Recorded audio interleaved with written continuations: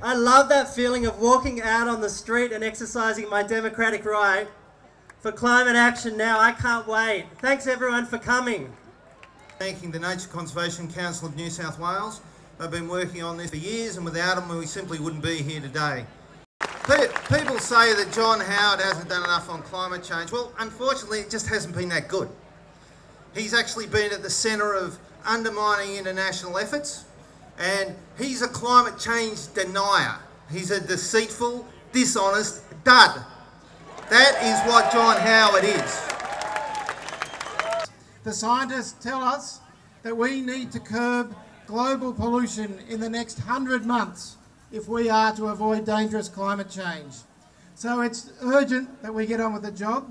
It's urgent that we tell our political leaders that they need to do much more to reverse that rising pollution, make the switch to clean energy, and show real international leadership through the Kyoto Protocol and beyond. We don't have 15 years to wait to see if a solution comes along. We need to do something now.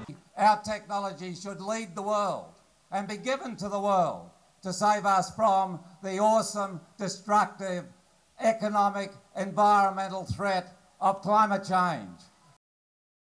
This is one of the most important moral, political, social and environmental issues we face. So Australians have got a choice. They can vote for a government that's denied climate change, that's done nothing about it.